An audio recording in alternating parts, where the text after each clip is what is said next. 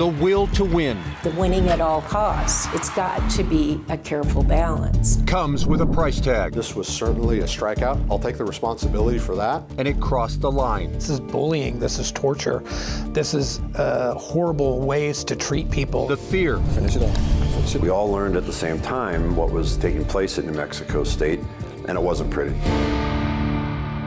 Good evening, I'm Doug Fernandez. And I'm Shelley Rabando. Tonight, Target 7 special investigation, hazed, fear, and failure. What you will hear tonight is not going to be pleasant. 3 New Mexico State University basketball players have been charged in connection with hazing their teammates. They're accused of bringing guns to the locker room and sexually assaulting other players. The university has already paid out more than $8 million to 2 of the 5 alleged victims. The accusations forced NMSU to cancel its season a year ago and start completely from scratch. Hazing is a problem occurring in athletic programs all over the country, and universities are struggling to get it to stop. And tonight, in a Target 7 special investigation, we're learning there were warning signs at New Mexico State. State laws are lacking, and the university might have been focused too much on winning. Here is John Cardinelli. The beat of the basketball hitting the court beats along with the heart of fans. I still follow them. I watch them on TV every opportunity. And when it's game day, the dribbling of the ball brings life to the Pan American Arena in Las Cruces. New Mexico State is the only show in town. As the stands are filled with 12,000 proud Aggie fans. New Mexico State has a good team. The community is happy. Basketball's big in Las Cruces. The Aggies have made it to the NCAA tournament 23 times, and in 1970, they made it to the Final Four. Up to the recent NCAA runs and winning in the NCAA tournament 2 years ago, I'd say it's been definitely the bell cow sport at New Mexico State. Mario Mocha is the athletic director at NMSU. He says because of the team's legacy, winning is expected. We know that we've pledged to make sure that the program is run clean and wins and bring prides to alums. Is there too much pressure to win? Yeah, look, I think everybody is trying to win every single game. Certainly winning is important. Us coaches' jobs are at stake, but we certainly always want to win with integrity. In 6 years, 2 coaches came through the program, won, and moved on to bigger things. We've had a great run of hires here. Paul Weir won 28 games for us. Weir moved on from NMSU to coach at the University of New Mexico. His replacement, Chris Jans, came to coach in 2017. Chris Jans was 128 and something, constant going to the NCAA tournament. But Jans left following the 2022 season to coach at Mississippi State, and the program's winning ways needed to continue. Mocha, who's been in the position for 9 years, chose Greg Heyer from Northwest Florida College. What goes into a coach is obviously successful record. He certainly had that. Heyer had just won Junior College Coach of the Year, and on top of that, won the national championship. And everything that it takes to win NCAA tournament games is sitting right over there. Just give me a chance, and I promise I'll change your life. Go Aggies. And some would say he came through on that promise. He imploded a program in 6 months. William Benjamin is the father of one of Heyer's former players. He says the problem started with who Heyer put in an Aggie uniform. If you know you're taking on these kids that have questionable backgrounds, whether they have felonies or whether even they have academic issues, it's your responsibility to monitor those behaviors of those kids. Target 7 discovered when Heyer started building his roster, he brought 2 players who had been convicted of felonies. Anthony Roy was convicted of drug dealing charges while playing basketball at a community college in Idaho. And DeShondre Washington, who pled guilty to 2 firearms charges in Illinois when he was 19. He also played with Heyer at Northwest Florida State College. These are some of the players that would lead to Heyer's quick downfall. New Mexico State had a rule that convicted felons could not play athletics, but that all changed 5 years ago. The rule was changed 1 month before former Aggie basketball player Terrell Brown pled to a felony assault charge. As far as the policy allowing convicted felons to play at NMSU, does that need to be changed? While I said a prospective student athlete with a felony could play basketball here or any other sport. That doesn't mean they would. Prior to the 22-23 season, NMSU didn't recruit any felons to its basketball team. We try to do as much due diligence as we can. We are certainly reliant on the coaches to tell us, hey, there is something in this individual's background that you need to be aware of. We would then take that to the university to make sure that they are comfortable. It's unclear if Heyer notified the university. When asked, Mocha said he couldn't answer because of pending litigation. He did, however, say this. If we know it in advance, we would take that into consideration. The NCAA has no rules preventing players charged or convicted of felonies from playing collegiate athletics. Should the NCAA have rules regarding this? I think it could be entirely appropriate. They have rules literally up until recently on how much an athlete could eat.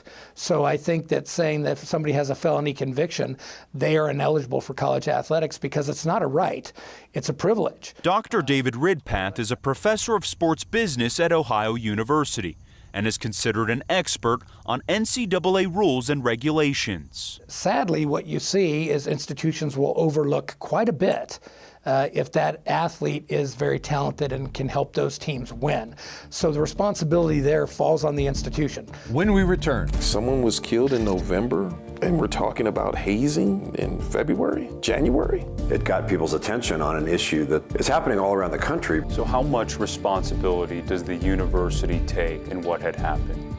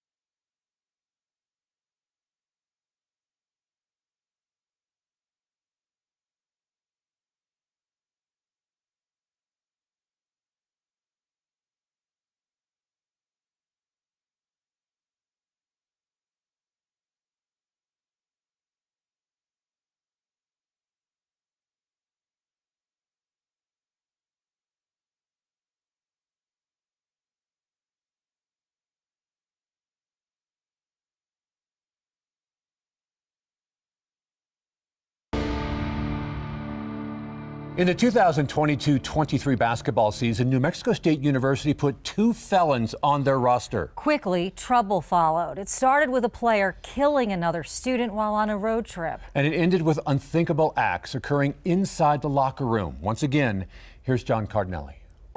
It's a guilt that many parents face. Sometimes I question myself, did I put my son in this situation? William Benjamin is a former Aggie. As a parent, your job is to provide for your kids and also to keep them safe. He was coaching his son Deuce at Las Cruces High School. Together, they won a state title. Did I do my job in keeping them safe? After his senior season, Deuce followed in his father's footsteps and became an Aggie. Did I put him in a bad situation? William Benjamin was inducted into the Aggies Hall of Fame, but since finding out what happened to his son, it's hard for him to come into this arena. But I'm not cool with being uncomfortable, you know, and I don't want to walk in someplace and feel uncomfortable. Deuce's freshman year was a nightmare. It's something William Benjamin can't talk about. He hired an attorney. I can only imagine the pain of having your scrotum grabbed and twisted violently. Jolene Youngers represents the Benjamins. They reported what happened to the authorities and filed suit against the university. It was largely very humiliating, degrading behavior. Being required to do everything that's a little less offensive, but nonetheless offensive, like being pantsed, having their private parts and their rear end hanging out, and being required to do squats. Deuce was one of 5 players who came forward and reported they were repeatedly hazed and sexually assaulted. They held this news conference. Slow down. Come on. Finish it up. Finish it up. Finish it up. I'm good. Finish it up. Being able to go through this pain isn't easy, as you can see. But all you can do is weather the storm. Shaq Odenwu is another player who came forward. It's just sad. It's just sad to see. Like, never in a million years did I ever think that something like this was going to happen. Odenwu also filed suit. Shaq alleged many of the same behaviors, but Shaq alleged an incident that was even more severe because he alleged that there was digital penetration of him during one of the attacks. And it's a matter that has seriously scarred him. After learning of the allegations, then University Chancellor Dan Arvizu canceled the rest of the basketball season. There have been some egregious violations of our student code of conduct, and there have been essentially other despicable acts. And the Attorney General charged these 3 players with multiple counts of criminal sexual penetration, criminal sexual conduct, and false imprisonment. Kim Aiken Jr., Dr. Bradley, and Deshaundre Washington, who was one of the felons we told you about earlier. To a certain extent, describing it only as hazing really does a disservice to the victims. It includes allegations of not only physical violence, but sexual violence. And if convicted, these defendants face a lengthy term of incarceration in state prison. It was in this locker room where much of the alleged hazing and sexual assaults occurred. For all of these acts to be happening in that locker room and no one did anything to stop it. Including the Benjamins and Odenwu, a total of 5 players have filed suit. So far, the university has settled the suits brought forward by the Benjamins and Odenwu, paying them a total of $8 million. It's an extremely large settlement, which reflects that something really terrible was happening here. So I think what we can take away from that is a recognition that this was a bad situation, and these people suffered significantly, and this large amount of money reflects how badly they were damaged. KOAT legal expert John Day says he expects the university to pay even more to the alleged victims. The university and the state recognized that there's liability and that they have a lot of exposure, and that if they went to trial, it's certainly possible that a jury would be so angry that they would award a figure that's much, much higher. But could all of this been prevented?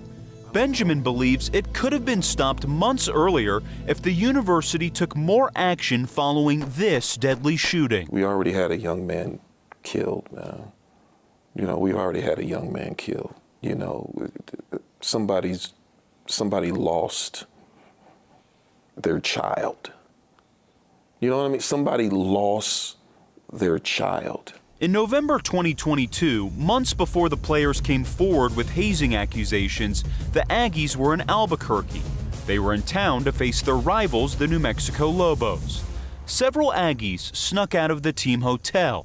Earlier, we introduced you to the university's athletic director. We had a complete and total lack of discipline in the program. One of them, Mike Peak, was trying to meet a girl when he was ambushed. A gunfight ensued, and UNM student Brandon Travis was killed. Some of Peake's teammates met up with him and took his gun, cell phone, and tablet. What followed was a bizarre series of events that led the New Mexico State Police to run lights and sirens to stop the team bus as it headed back to Las Cruces. Investigators were looking for the items Peake's teammates took. Hire sent out an assistant coach while he sat in the bus. I didn't know you guys were leaving. I thought you guys were... These three players, including Anthony Roy, another felon we told you about earlier, were suspended just one game as a result of that incident. Roy was one of the players that showed up and took Peake's gun. Hire was allowed to coach. When we asked the university why, they said it was because the investigation into the shooting was ongoing and Hire retained an attorney. If you know you're taking on these kids that have questionable backgrounds, whether they have felonies or whether even they have academic issues, it's your responsibility to monitor those behaviors of those kids. Eventually, the season went on, and according to the plaintiffs, so did the hazing. Is there anything you would have done differently? I would have hired a different basketball coach. I don't say that to be flippant. We told you earlier how Hire won the junior college national title and was named Coach of the Year in 2022. But Hire had past problems himself. He had been arrested for DWI, and while at Northwest Florida State College, he was known for bringing in athletes who had troubled pasts. Has it had a successful history with basketball? Yes, because they take all comers. So how much evaluation and how much scrutiny was being done of the players on those teams? And that culture is different than what we hope in New Mexico is a culture for inviting student athletes to play here for our state schools. I think I was one of the first to say there is a culture of hazing that is likely existing within that group. Dr. Ann Goodman is New Mexico State University's Dean of Students. She says she was addressing the hazing issue on campus long before the incident involving the basketball team. For me, I was very disappointed, but it was also a time and a place to start talking about hazing again. She helped establish the university's anti-hazing policies. She says the school gets about 2 to 3 complaints a semester. The policy itself was always in place.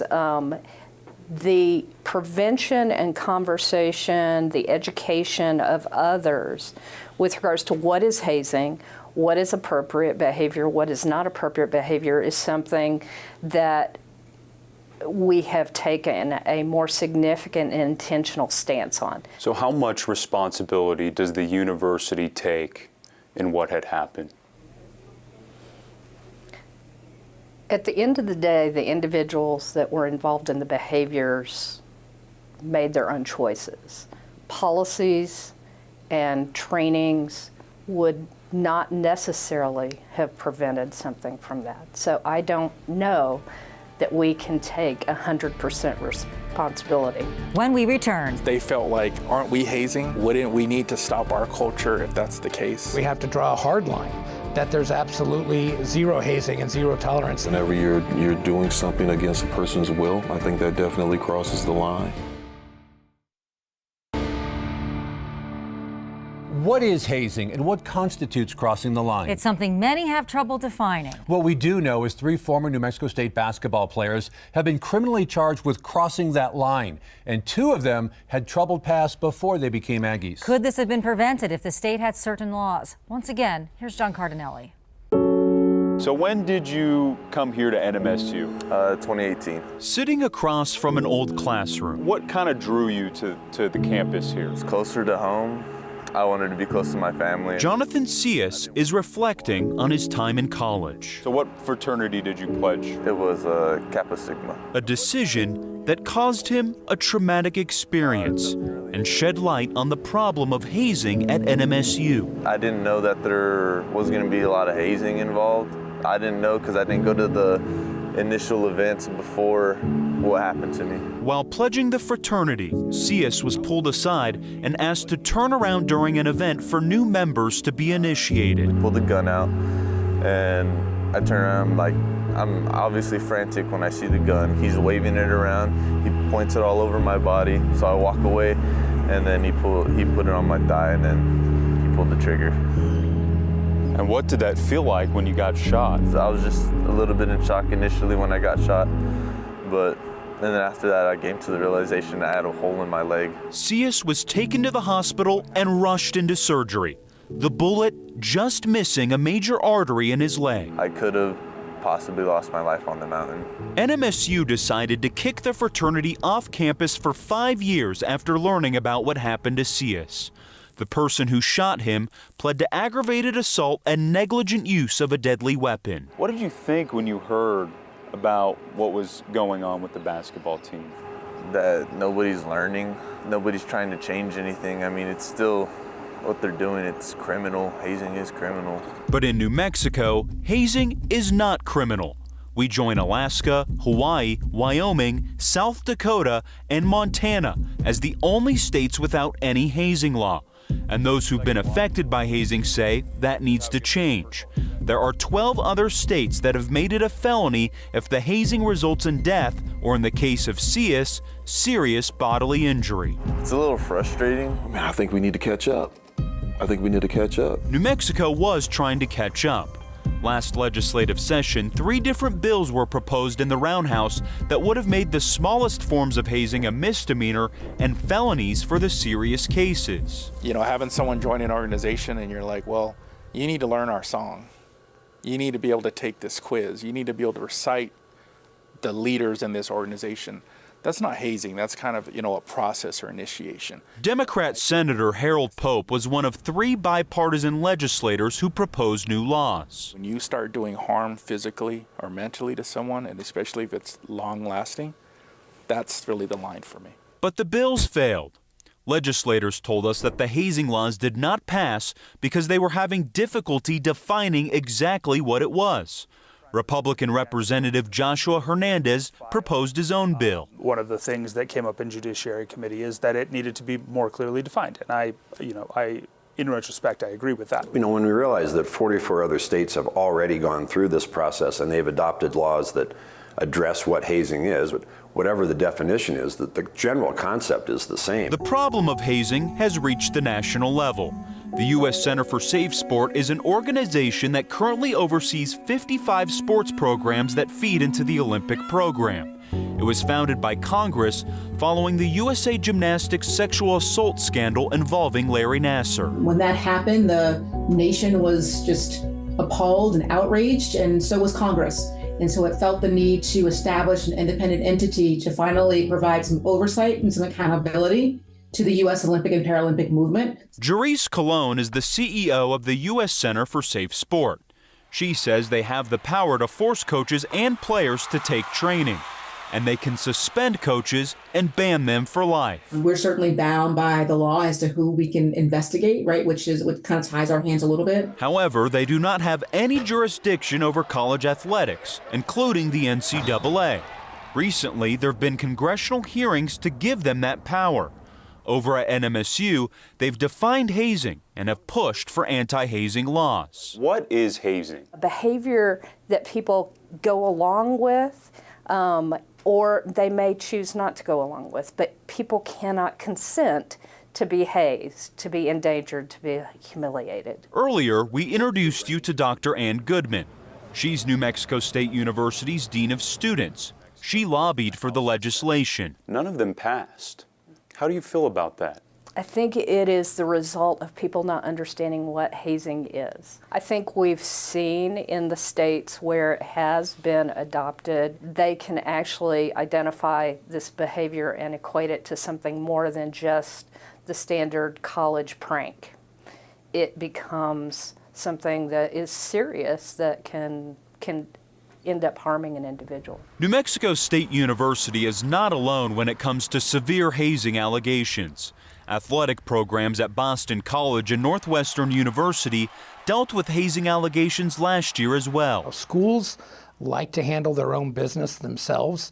They certainly don't want to have any bad publicity. That's the one thing that colleges and universities try to avoid more than anything. Ohio University professor Dr. David Ridpath is an expert on NCAA rules. Colleges and universities need to be much more proactive with regards to hazing and bullying in athletics. New Mexico State University has adopted what they call action items to address hazing. One of them requires the university to talk to all men's and women's athletic programs. In addition to conducting multiple investigations, they also joined the National Hazing Prevention Consortium, require all students and staff to undergo online anti-hazing training, and also lobbied for those laws we told you about that failed in the legislature. But many are not satisfied, and they say Athletic Director Mario Mocha should be held responsible. So what happens to Mario Mocha's contract after allegations of hazing emerge?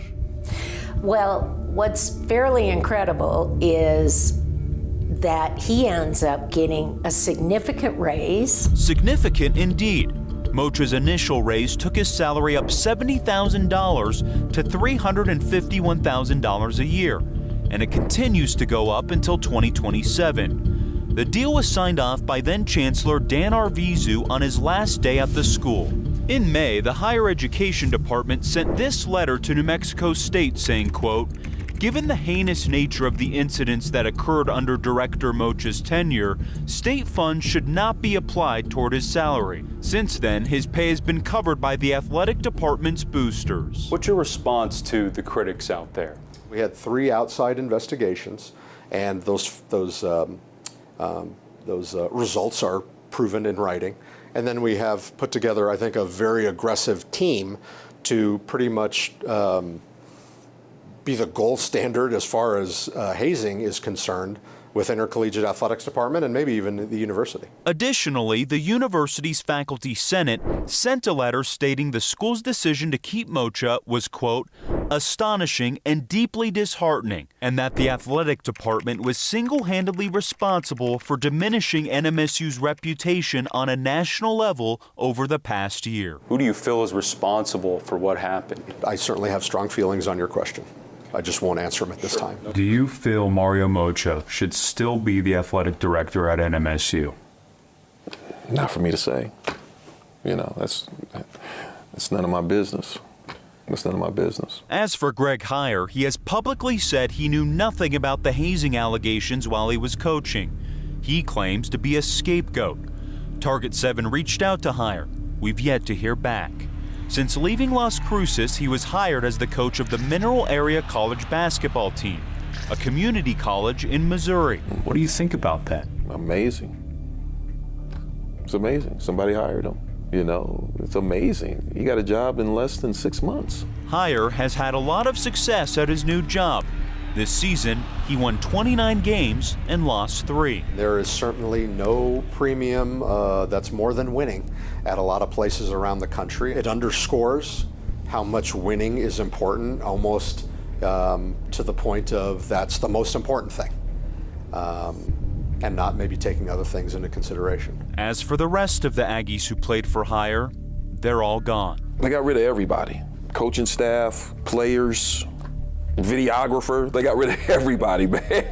However, some have found new homes, including those at the center of the allegations. Kim Aiken Jr. is playing professional basketball in Europe. Dr. Bradley was playing at Nicholls State and was later dropped after charges were filed. And DeShondre Washington is playing in the Shy League, a pro-am league sponsored by Wilson. As for William Benjamin's son Deuce, one of the victims we introduced to you earlier, he's now playing at New Mexico Junior College in Hobbs. Everyone's not going to be a professional basketball player. And while being a basketball player is a dream for many, for some, a more realistic dream has now been taken away by the ripple effects of what happened behind these locker room doors. Everyone is not going to bounce back from this situation. And I'm talking about kids and coaches. You know, a lot of kids missed out on an opportunity to get an education. You know, not everyone got picked up to go play basketball in college. What is the solution to stopping hazing? With the proper education, the proper leadership in place, and understanding the importance of people's boundaries. And also by implementing laws to let people know that it's not acceptable behavior. Research shows about 55% of college students involved in club teams or organizations are hazed every year. But rarely they get reported. Experts told our Target 7 team if someone feels they're getting hazed, they should report it, refuse to participate, and connect with others going through the same thing. Many schools across the country have hazing hotlines. Unfortunately, in New Mexico, we were unable to find a school with a dedicated hazing hotline. From all of us at KOAT, good night.